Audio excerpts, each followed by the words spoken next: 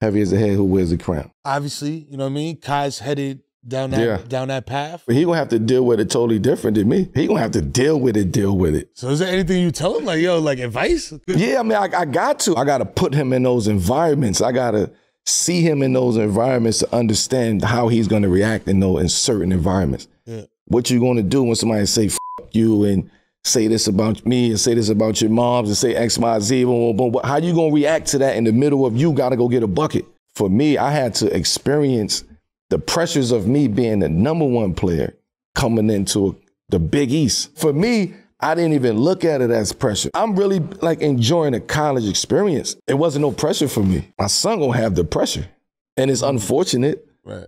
But it is what it is.